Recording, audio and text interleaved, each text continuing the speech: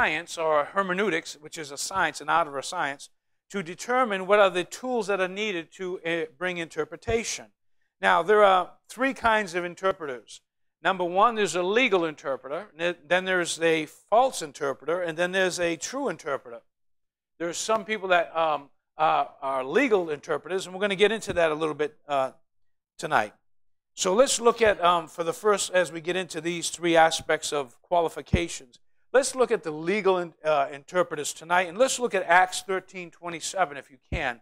Turn in your Bibles. If you don't have your Bible, it'll be up on the screen for you. And if you look at it, you'll see Acts 13:27 reads this way. For they that dwell at Jerusalem and their rulers, because they knew him not, nor yet the voices of the prophets, which are read every Sabbath day, they have fulfilled them in condemning him. Now, let me read that again for you, okay? For they that dwell at Jerusalem and their rulers, because they knew him not, nor yet the voices of the prophets, which are read every Sabbath day, they have fulfilled them in condemning him, meaning Jesus. Okay? So you have the Pharisees and the scribes. The scribes were the interpreters.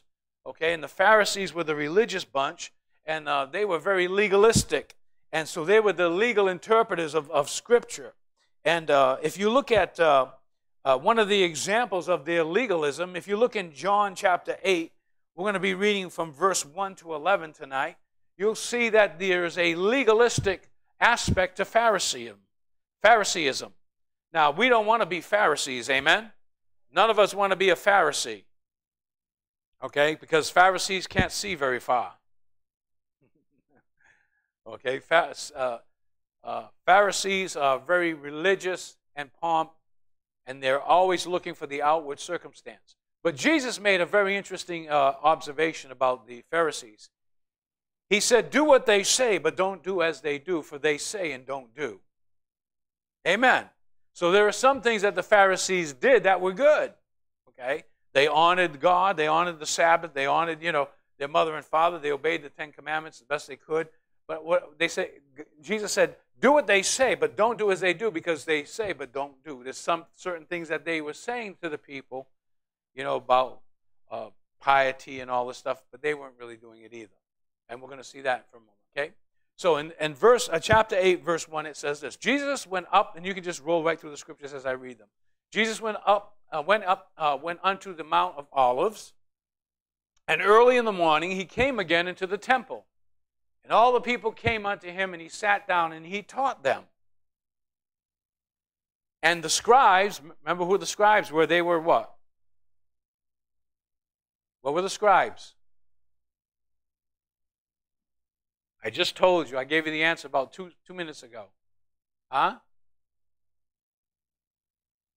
Huh? No. The scribes were the interpreters.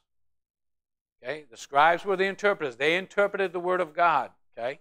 So get that, because it's very vital that you understand that.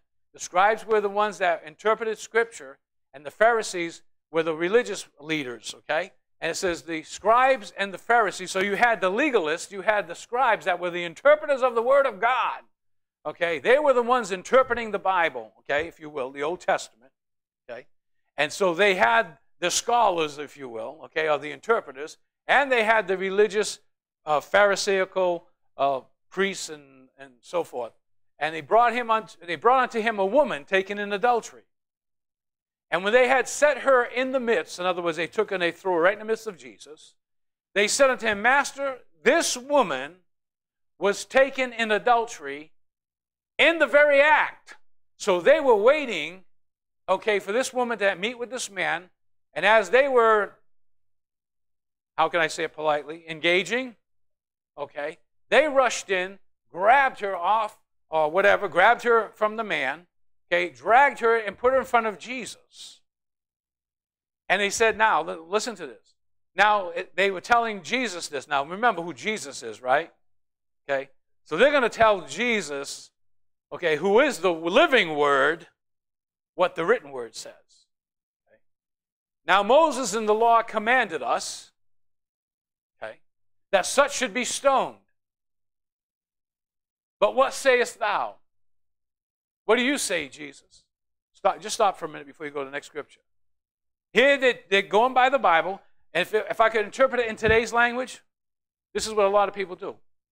The Bible says, see, the Bible says right here, it says it right here, that if a woman's caught in adultery, she should be stoned. Now, what do you say?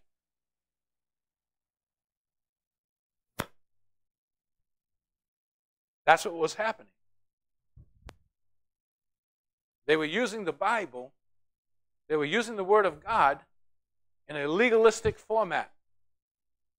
Does the Word of God say that about adulterers? Yes, it does. But let's see what Jesus said. Next verse. This they said, tempting him, that they might have a reason to accuse him of something. Now, did Jesus get shook up? Did he get argumentative? Did he start telling them how wrong they were? No. He just stooped down, and with his finger he wrote on the ground as though he didn't even hear them.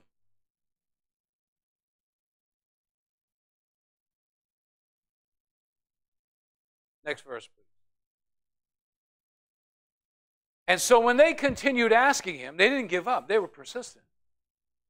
So when they were continually asking him, what are you going to do about this? This is what the Bible says. This is what God's Word says. This is what Moses, the prophet of God, the man of God, who went up to the mountain, got the commandments from God. We know God spoke through Moses. He lifted himself up and he said unto them something very interesting. He that is without sin among you, let him cast a stone at her. See, they were so legalistic, they had forgotten the mercy and the grace that God had given them. Because every single one of us in this room stood guilty before God. We deserve death.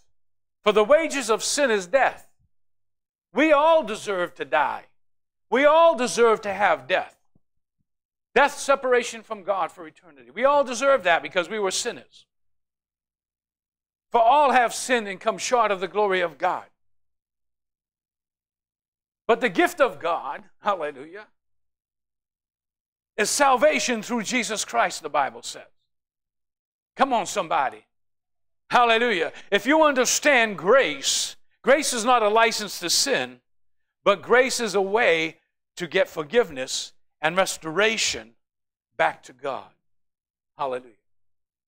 And it says he again stooped down and he wrote on the ground. Now, some commentators now, they say, well, probably what Jesus was writing was women's name that they had done it with. But we don't know that. That's just conjecture.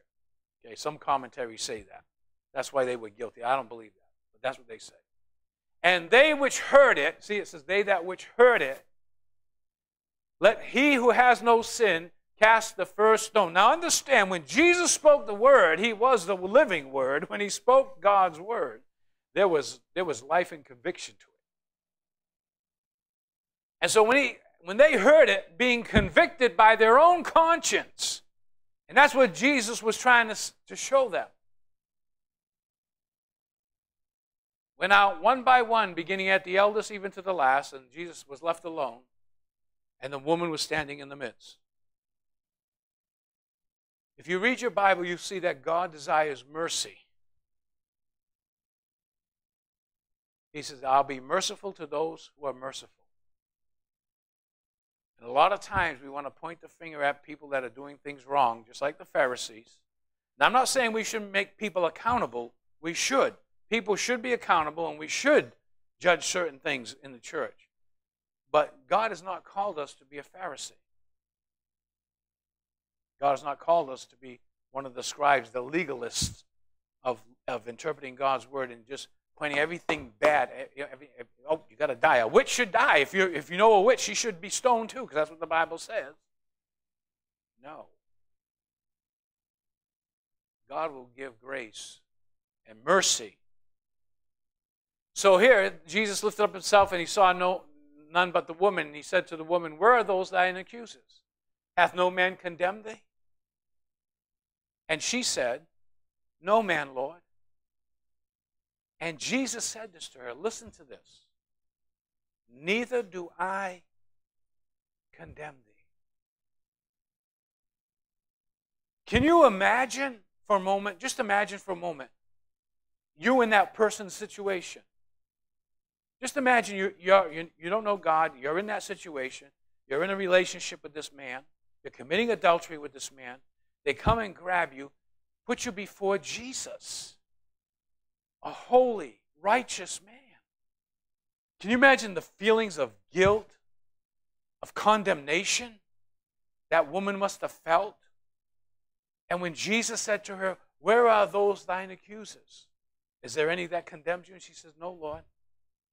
And then he says these words to her, neither do I condemn you. But he didn't stop. A lot of people stop there. But he says, go and sin no more. In other words, he wasn't telling her, now see, you can interpret that and say, see, we can become sinless. Because he said, go and sin no more to the girl, so that girl can go and sin no more. No. He's saying, go and sin no more in the very thing that you're now standing here for. Don't go do that anymore. So, what is that? That's the way you interpret the Bible. You don't interpret it as a legal aspect of putting condemnation on people. They're condemned already. Jesus said, I didn't come into the world to condemn the world. I came into the world to save them. Can I get an amen? At least somebody. Come on. He said, I didn't come in the world to condemn the world. The world's already condemned. Unsaved people are already condemned. He said, but I came that they may have life, and they may have life more abundantly. How are they going to get that life? By how you live your life, and how you become a light. For you're the light of the world, the Bible says. That you come into the light. God has translated you out of the kingdom of darkness into his marvelous light, so that you can be a light unto the Gentiles, so that your life can shine. It's not so much what we say, it's who we are as a Christian. How you live your life as a Christian. People are going to look at you and say, you know, sister, when I look at you, I see Jesus in you. I see compassion. I see love. I see kindness. But I also see truth. That you're not afraid to tell me the truth about my life. You're not ashamed to tell me, if I'm doing something wrong because you love me. That's what real love's all about. That's why the Bible says, whom God loves, he corrects. So all of these things in interpreting the Bible is very, very important. So you have the legal interpreters. And then you have the false interpreters. We got plenty of those. Let me tell you that, okay? If you look at the false interpreters, the Scripture also refers to another group of interpreters who are clearly revealed as false. In 2 Corinthians 4:2, Paul refers to those who are guilty of handling the Word of God deceitfully. That's the Amplified Version. 2 Corinthians 4:2. Can you put that up there for me, please?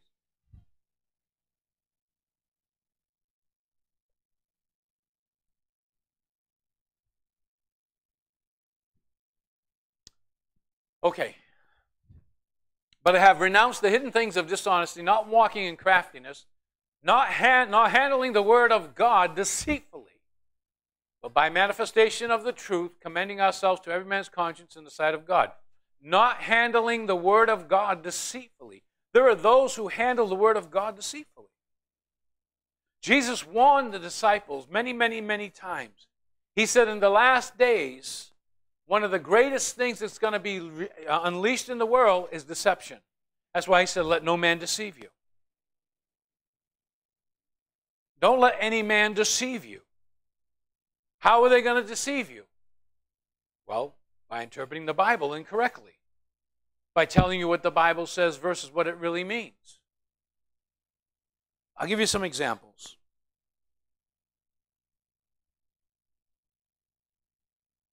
Ephesians 4:14, Paul speaks of those who, in relation to doctrine, use the sleed of men in cunning craftiness, whereby they lie in wait to deceive. Ephesians 4:14. That we henceforth be no more children, tossed to and fro and carried about with every wind of doctrine, by the sleed of men, and cunning craftiness, whereby they lie in wait to deceive. So men have the capability, if you will, or the lack of ability to properly interpret the Bible. That's why it's so important for you and I to learn how to interpret the Bible so that we know. Well, you say, well, Pastor, we got the Holy Spirit. Yeah, we got the Holy Spirit, but don't forget, the Holy Spirit used words, sentences, nouns, pronouns, verbs, adjectives. He used all the sentence qualifications. He used all of those things to make paragraphs and sentences so that you and I could read the Word and understand the Word. So it's not just the spiritual thing. Yes, we have the Holy Spirit, but we also have the Word interpreting it properly. And one of the tests of that, because see, if people just say, I trust the voice of the Holy Spirit subjectively, then my question to them is this. Then if it's subjective truth, how do we judge it? Like the Bible says, test the Spirit to see if it's of God. How do we test it to find out how it's true? How do we test it? Yeah, but if you're going to test it by the Word of God, you've got to be able to rightly divide the Word. So I'll give you some examples. Look at 2 Peter 3:16. 2 Peter 3:16.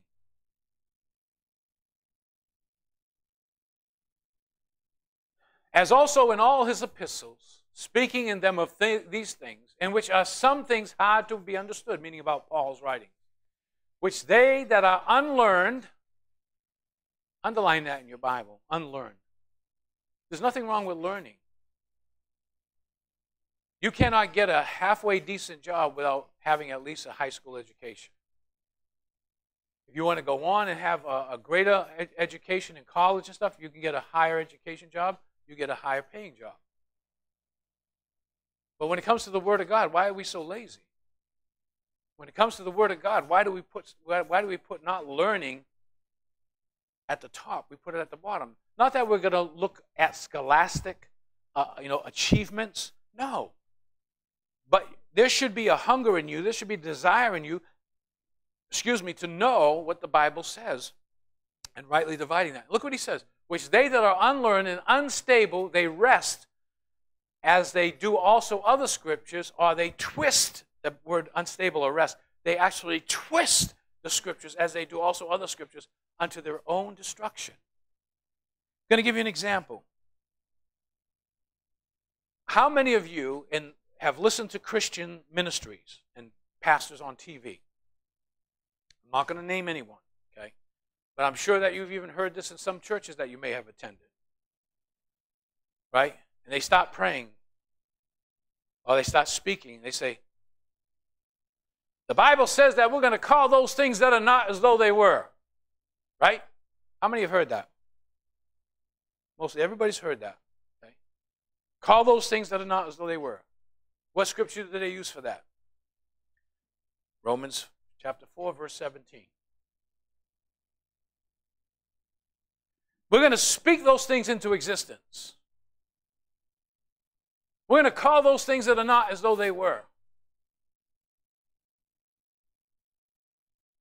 Well, let's look at Romans 4:17. I think he fell asleep.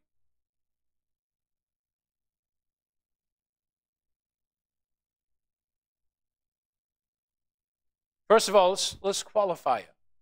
Okay? First phrase that says, it says what?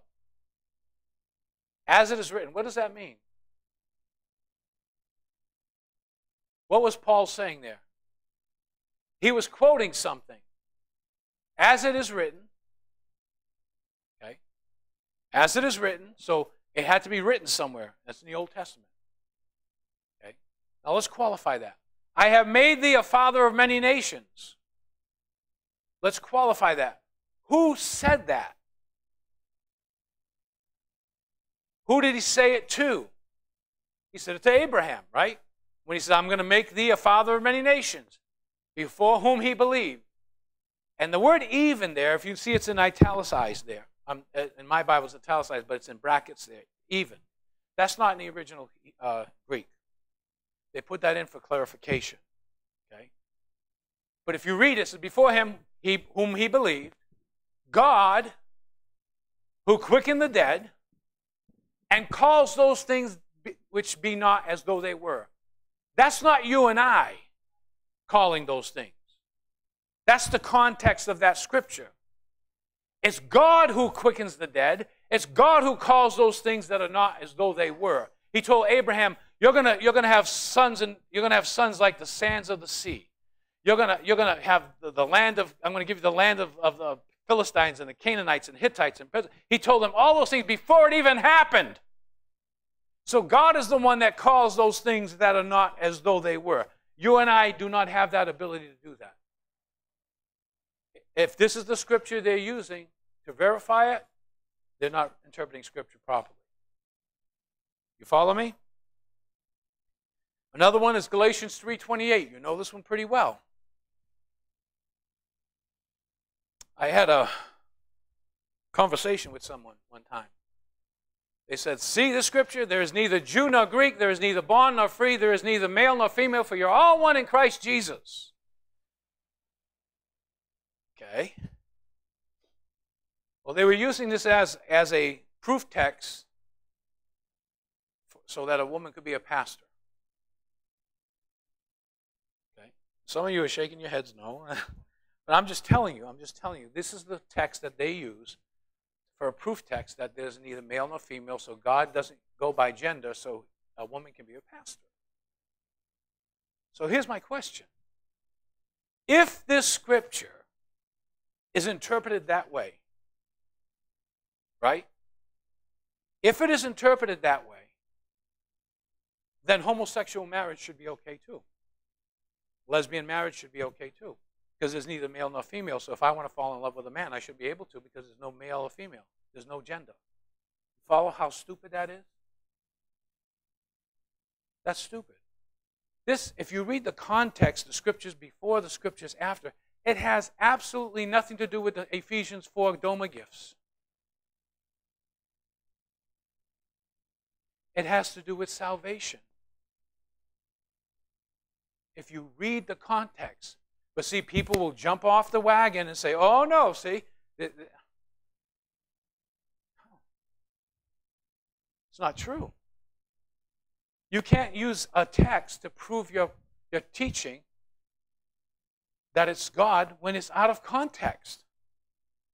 In fact, when you go to school, when you go to Bible school, they teach you a text out of context is a pretext. Can't survive truth. It can't survive the actual interpreting of the scriptures properly, or exegetical interpretation. We're going to get into that.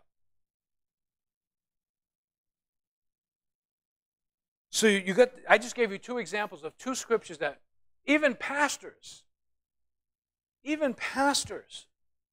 take out of context and speak these things, and everybody's clapping and lifting their hands, and they don't understand. They're getting false doctrine.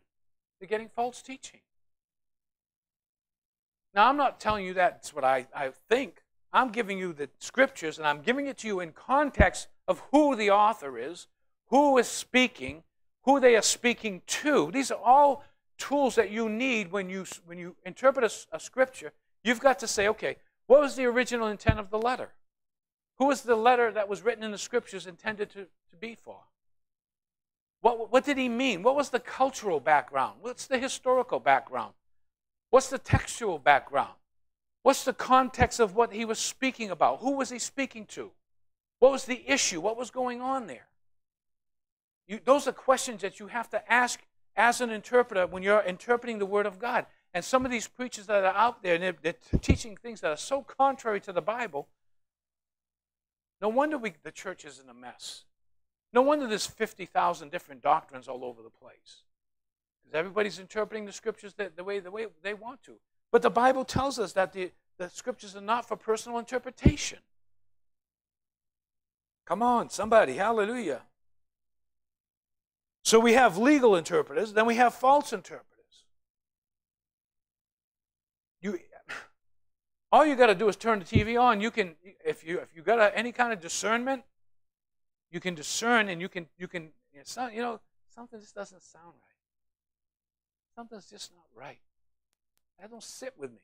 And then you get the Word of God, and you begin to read, and God leads you to scriptures, and you begin to look up the words and understand what the words mean. there's a scripture in, before we go on, in Peter, talks about unbelieving husbands. If you have an unbelieving husband, it says to the wives that you will win your husband by your chaste conversation. And some ladies that are married think, well, I just got to talk my husband to death. I'll just keep talking to him. I'm going to tell him about Jesus up and down and all the time, because that scripture says, by my chaste conversation, I'm going to. But that's not what it means.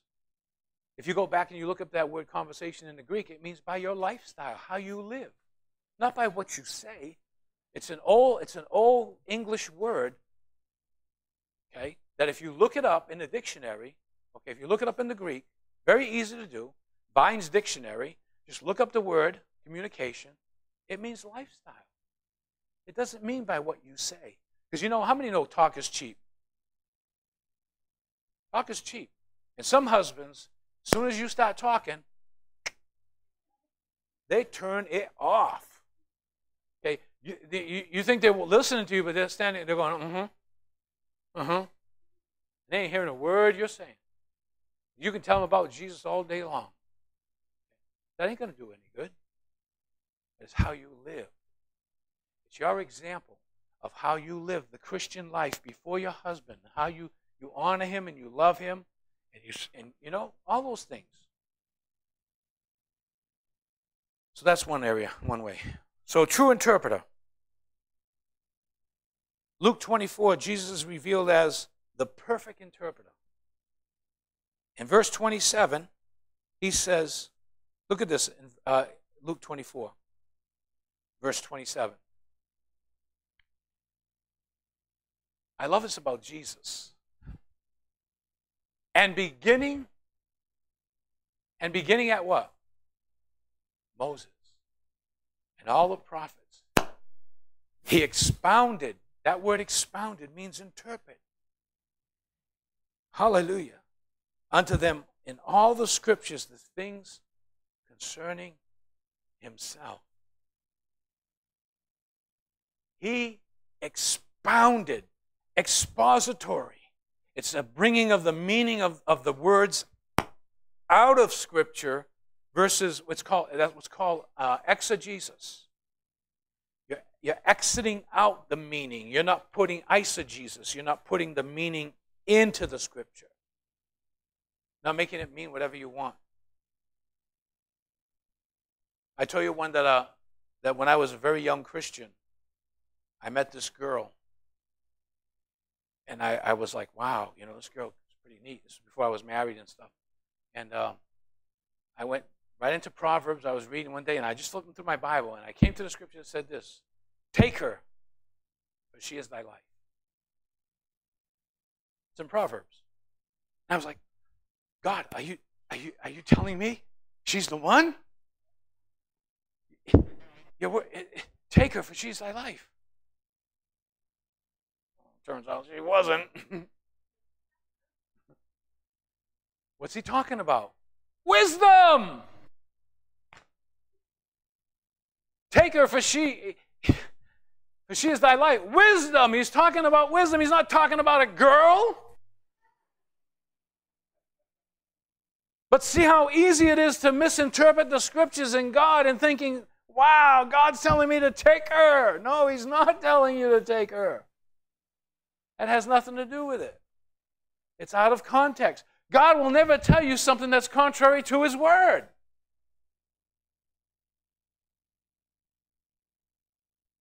Another example of true interpreting. Now, I don't want to offend any ladies that might be watching through Facebook, and I don't want to offend anyone here that may be single. But if you have a pastor, or if I'm your pastor, do not come to me and tell me God told you to marry an unbeliever.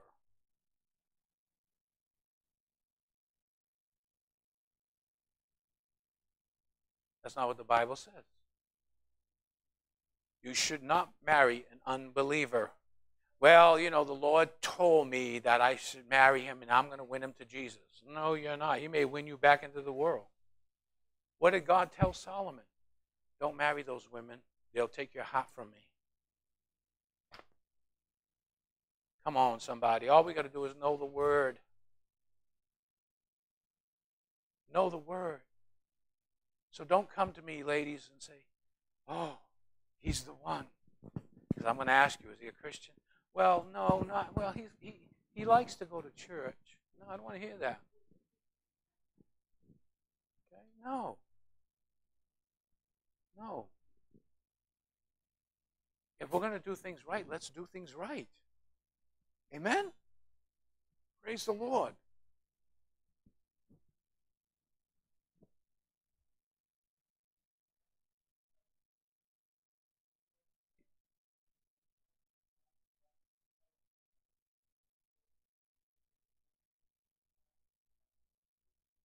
We're not getting into that right now.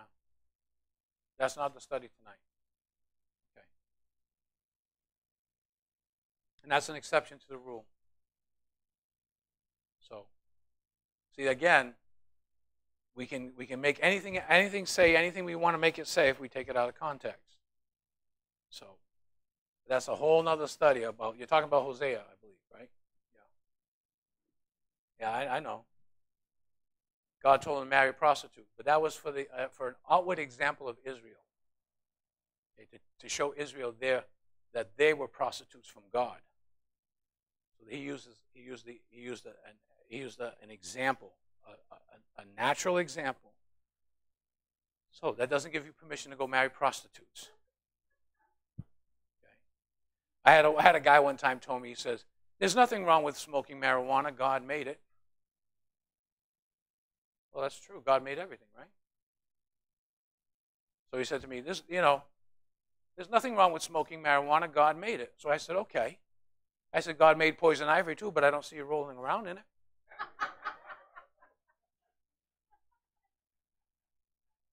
Right? Why not? God made poison ivy. Why aren't you rolling around in it? We get silly.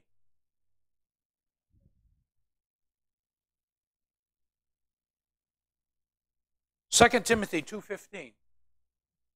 We'll talk a little bit about that tonight.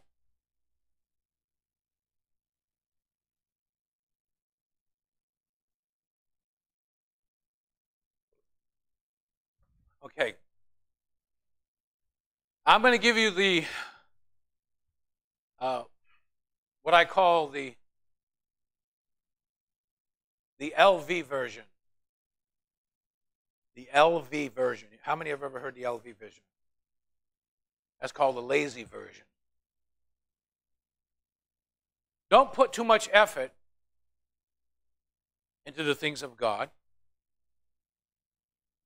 A lazy man that needs not to be ashamed, taking the word of God any way you choose.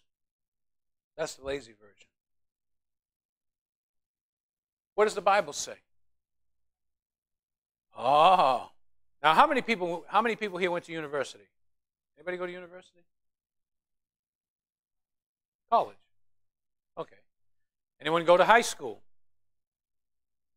Okay. Anyone go to junior high school, right? Did you just, when you went into class, did you take all your books, just kept them in your bag and just...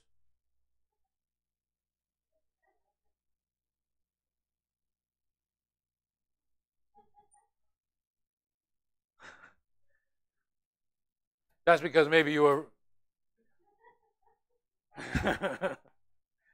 Okay. No, but you had to put what? Effort. When you were a baby, they taught you A, B, C, D, E, F, G. You didn't go A, L, J, K, and go up through your high school thinking J was K and L was M. No. There was a systematic way of teaching you. You didn't go from kindergarten to 9th grade. Why? Why not go from kindergarten to 9th grade? The process. The Bible even is a process of learning too. The Bible says line upon line, precept upon precept. Here a little, there a little. Okay? It's a precept. Line upon line, here a little, there a little. No. Nobody's going to have, no, I don't care. The greatest preacher with the greatest degrees is not going to be the smartest person in the world. Okay? I know a man, I'm not going to mention his name, powerful man of God, is the president of a theological seminary, president, okay, been in ministry for years, has a PhD in I believe in expository preaching, okay? And he says that you can receive the mark of the beast and still be saved.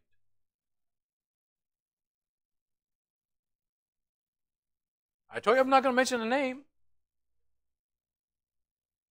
Just look it up online. Go to your friend Google. But think about that. All he's got to do is read the context. Their smoke shall rise and their torment shall rise from everlasting to everlasting for eternity. And he's educated. So just because someone's educated doesn't mean they know the truth. And it doesn't mean that if they once knew the truth that they will continue in the truth. The way you stay continuing in the truth is you stay humble. When you get all proud, and I tell people this all the time, you know, your degrees don't pile up high this way so you can stand taller. Your degrees go this way. It doesn't go this way. If I get a degree, that doesn't mean I'm up here now. You're all down there. No. I'm on the same level, but I only have more accountability, more responsibility, because I know more of the truth. Come on now. Study. It's hard work. That's why when I asked how many of you have dictionaries, I think only a few of your hands went up. I was like, wow. If you really want to know the Bible, you want to really know the truth, you need to get a Strong's dictionary. Has all of the words of the Bible in it, every single word, Hebrew and Greek. And if you look up the word heart, it'll tell you everywhere in the Bible where that word heart is. It'll tell you the proper number for that in the Hebrew and the proper number of that in the Greek. And you look it up. I had a 7-year-old boy tell me that one time.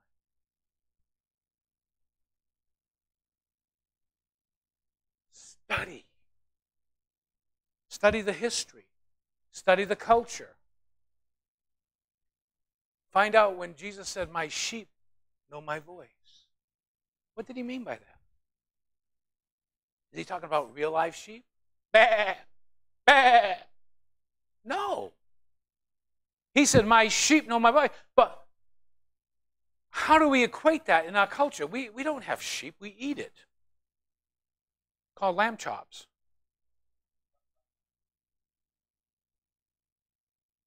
But how do we understand that unless we understand the culture? And I kind of explained this a couple of weeks ago. The culture was a shepherd would get together with other shepherds, and they'd be in the field, and there'd be like maybe 10 or 12 different flocks together. So when you're talking in the Eastern culture about a shepherd and sheep knowing their voice, if one of the shepherds was deciding to leave, he would say, "Come." And all of his sheep, among all the other sheep that would be out there, would lift their heads, and they'd see him walking. They would all come and leave the other sheep and come and follow him. Isn't that cool? So when Jesus was given that analogy of something in the natural but with a spiritual meaning, he's saying to them, "My sheep know my voice." Not only do they know the voice, but when they hear the shepherd speak and he says, "Follow me," there's no, I don't know if I want to, I don't think I can, I don't know, should I? No, they automatically go. It's instant obedience, and that's the lesson there. Oh, this is good stuff, man. Hallelujah. Not because of me. Study for what purpose? To show yourself approved unto man. So man can give you accolades and give you trophies and give you all. No. Study to show yourself approved to God. Study is work. Today in school, they're just passing the kids through. They don't care if they learn. They don't care if their minds are at that level of education to the grade that they're in. They don't care. Just pass them through, like cattle. Just pass them through. It doesn't matter if they really learned anything. Just pass them through. Okay, yeah, we got a great outcome. Yeah, we got an 89% graduation rate. Yeah, but how many of them know anything? How many of them really spend time with their students and tell them, look, your whole life is dependent on these years that you put into your life right now. What you are today is going to set you for the future. What your thinking is today, if you keep on thinking that way, is going to be your future. Your grades today is what's going to be your future. So try hard. Work hard. Get the best grades you can. Take this time in your life to study. Same with the things of God. You know, the high percentage of Christians today don't even know how to witness. I mean, you talk to people, and, whoa, what am I going to say? What are you going to say? How long have you been a Christian? 25 years. How many people you won to Jesus? Well, none. What's the purpose of being a Christian? What's the purpose of the church? It's not to have conferences. It's not so I can sell you my CDs and my DVDs. That's not the purpose of the church. Jesus came to seek and to save the lost. Oh, Rabashiri Abakai. God has come to save and seek the lost. That's the whole purpose of the church. Well, Pastor, that's your job. No, it's not. My job is to tend to the sheep. Especially when you get a lot of sheep that don't know my voice. You got a lot of sheep that are bleeping. Bah, bah, bah, bah. And they're fighting with each other, biting each other's fur. Come on now, somebody. You know I'm telling the truth, right? It's a trick of the devil to get a church out of focus of what we're supposed to be doing. We're not supposed to have all these conferences. You don't need it. Get into a good, solid Bible teaching church. You'll grow.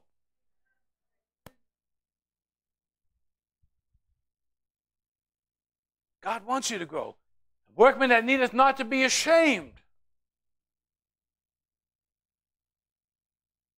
Not to be ashamed,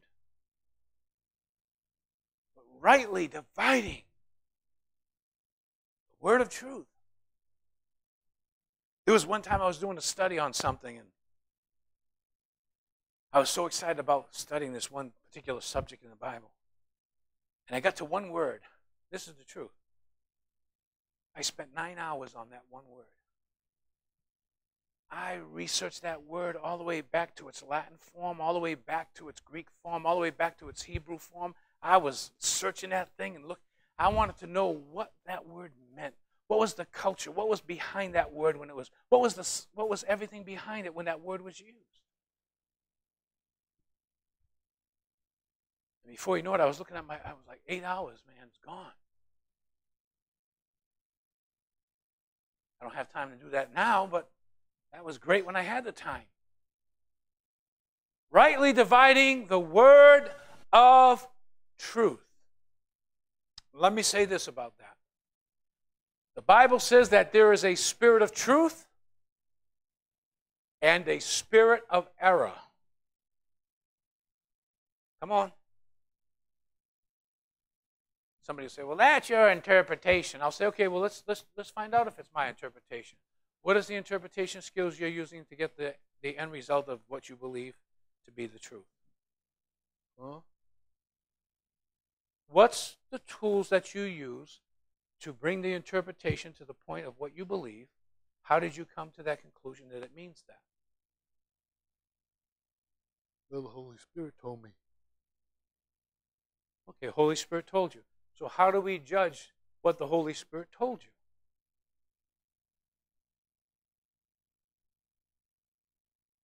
But you see, you don't understand, Pastor. You're not spiritual. You don't have the Holy Ghost like I do.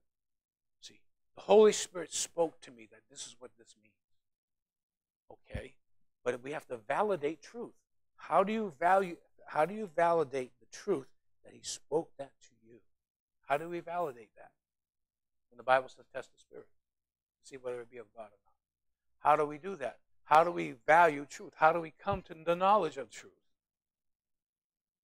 There are steps and means and way to do that, and that's a proper interpretation of the Bible. If we have true interpretation of the Bible, you will have the power and the authority of God behind you. If you misinterpret the Bible, there isn't going to be no power behind it. In fact, there may be a power behind it, but it won't be God's power. Because the devil is a deceiver from the very beginning. And I'll tell you, this spirit of error has been around for centuries. It's the same spirit that operated through the serpent. He was talking to Eve. What did he say to Eve? Oh, you're beautiful. Oh, you're sexy. You should go get another man. Adam's not good enough for you. You should be looking for another man. No. Why don't you marry somebody rich? No. How did he tempt Eve? Did God really say what he said? Did he really mean what he said? That the day you... No, he's holding something back from you. He's not showing you the full revelation. And when she saw the tree was good to eat, what happened? She got deceived by false teaching. She got deceived by a false interpreting of what God said. It's right there in the beginning of the Bible.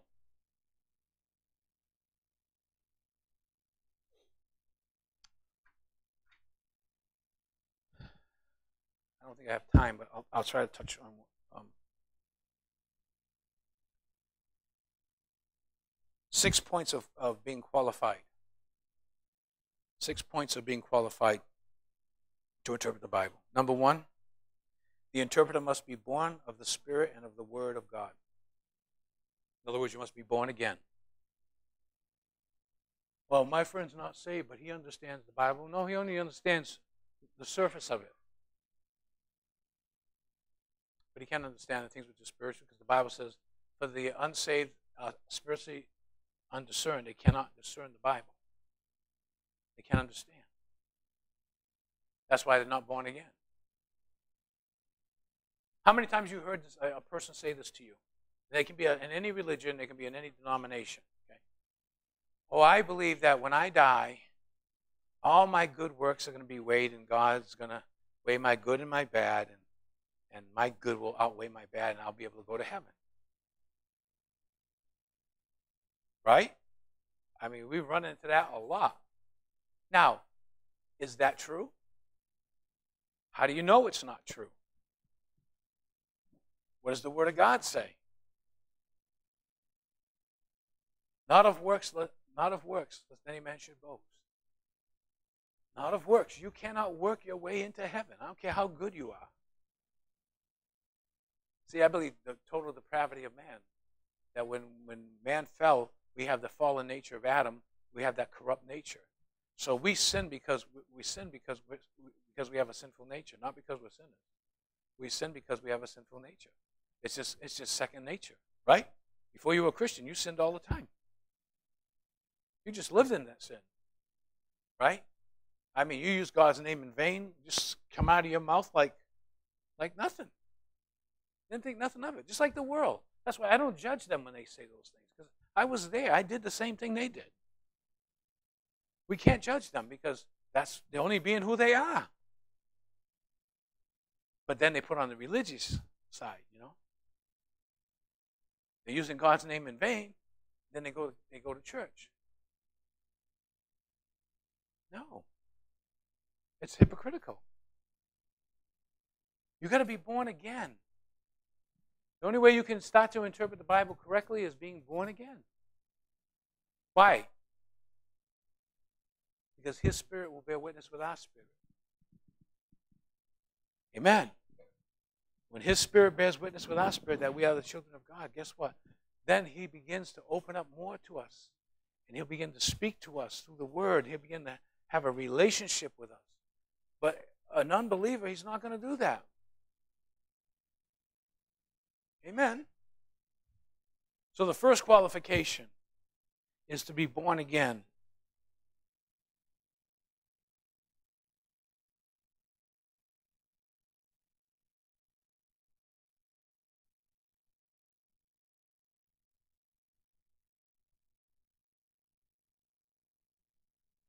As an interpreter of the word, we must be guided in our interpretation by the same Spirit that inspired those who wrote it. Remember, it was the Holy Spirit that inspired them to write it. It'll be the same Holy Spirit that will interpret it for us, the exact meaning of it. Praise God. You getting anything out of this tonight? I hope so. Okay, number 2, the interpreter must have a passionate hunger for the Word of God. You've got to have a passionate hunger for God's Word. David had a passionate hunger for God's Word. Even though he messed up, but he had a passionate hunger. He was known as a man after God's own heart, wasn't he? But why would he want to hunger for God's Word so much? Because he said, "Thy word have I hid in my heart that I might not sin." Not that I would not sin, but that I might not sin. Because how many know that the spirit is willing, but the flesh is weak? Sometimes we do sin. If we're honest, sometimes we do. Sometimes we slip. We don't live in it, hopefully. But sometimes we do slip. We make a side slip. But when we do make a side slip, the Bible says, if any man sins, he has an advocate with the Father, the Lord Jesus Christ. And if we confess our sin, he's and to of all our sin. Because there's nobody perfect, including your pastor. I'm not perfect. Nobody is but Jesus. So number 1, you've got to be born again. Number 2, you've got to have a passion and hunger for God's Word. Jesus said, "Blessed are they that hunger and thirst after, for they shall be." See how much of the Word you know? It's all coming out. See, the Word will only come out if you put it in. Number 3, the interpreter must possess an attitude of humility.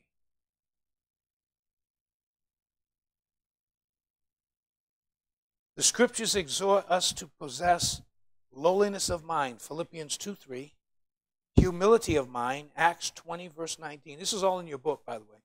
And humility, 1 Peter 5:5. And we are to receive with meekness the engrafted word. James 1:21. I want to put that up and we'll close with this. Let me just... Okay, so we're finishing up with the interpreter must possess an attitude of humility. We're going to stop there. I just need... Okay, right here. All right, good. Therefore, lay apart all filthiness and superfluity of naughtiness, and receive, say the word receive, with what? Meekness or humility, the engrafted word, which you'll be able to save your soul. Receive it with humbleness, humility. Why? Why do you have to be humble to receive? Yes, because God resists the proud. He resists you. If you're proudful, he'll resist you. He'll push you back. That's what it means to resist. You know, somebody you want to put under arrest, you grab them, you know, and stuff. But if they resist and they pull away from you, they don't want to be with you. Why? Why does God hate pride so much?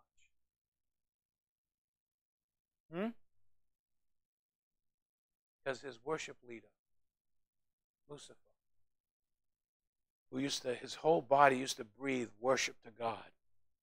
Read it. He was the worship leader in heaven. And pride got into him, and he wanted to be like the Most High God, and he wanted the worship.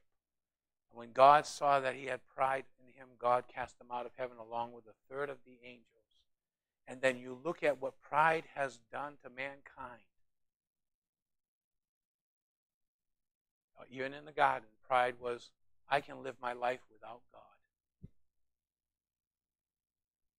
Huh?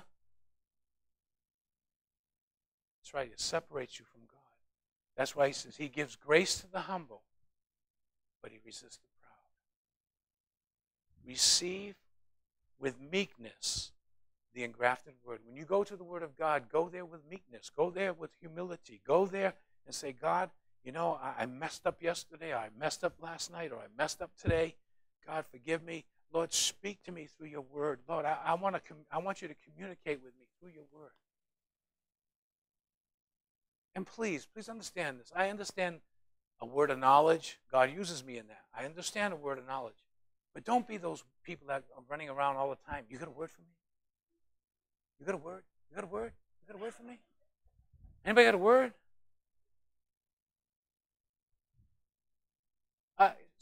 Sometimes people come to me, you got a word? I say, yeah, right here. Look, you got a whole 66 books for you right there. Plenty of word of God right there for you. No, I want a word. You got a word? Yeah, I got a word. I told you the story, I'll quit with this. You know, preachers, they keep going on and on, and then they say, I'm going to quit, and I'm going to quit, and they never do. One quick story.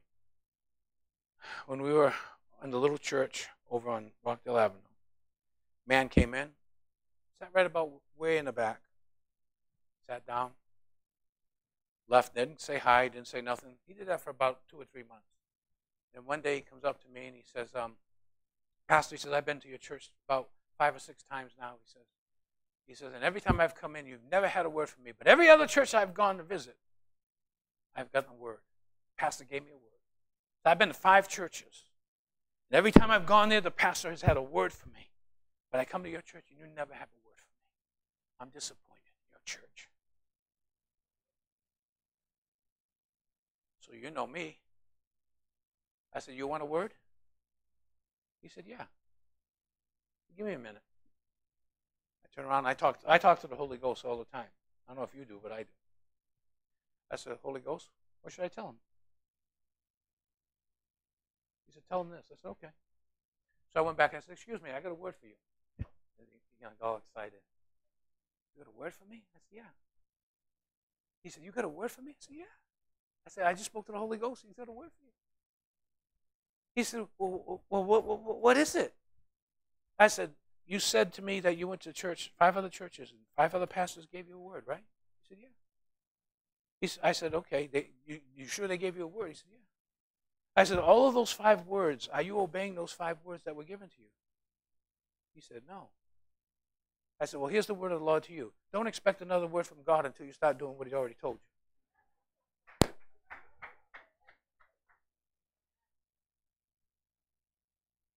I didn't see him anymore.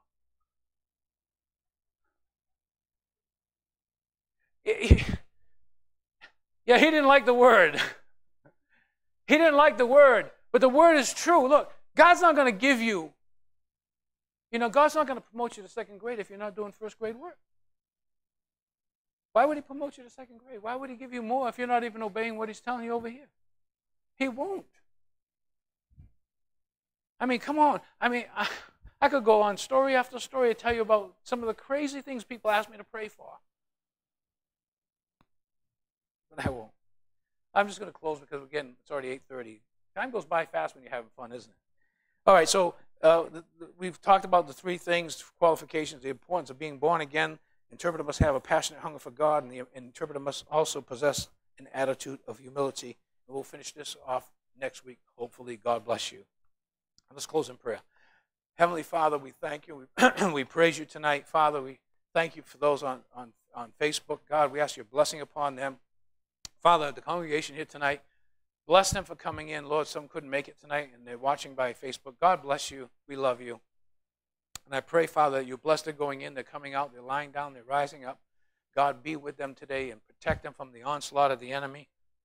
And when the enemy comes in like a flood, God, you will raise up a standard against that enemy. And Father, it's the blood of Jesus. And so I plead the blood of Jesus from the crown of their heads to the soles of their feet. Keep them safe, Father, until we meet again on Sunday morning.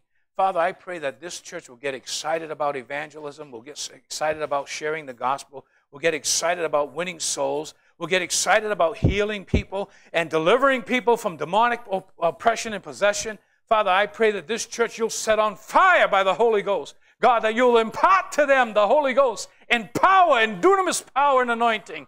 And that, God, they will go forth like an army into this world, Father, with the power and the anointing of your Holy Spirit. and lead people to Jesus Christ in Jesus' name. And all God's people said, amen. God bless you tonight. Hallelujah. Yes. Yes, let's pray for Louis. Father, we pray for Louis Dewey.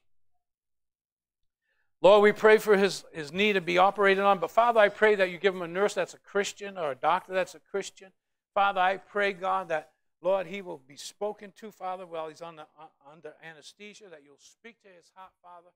And God, that you will bring him closer to you, that he'll want to come to church and want to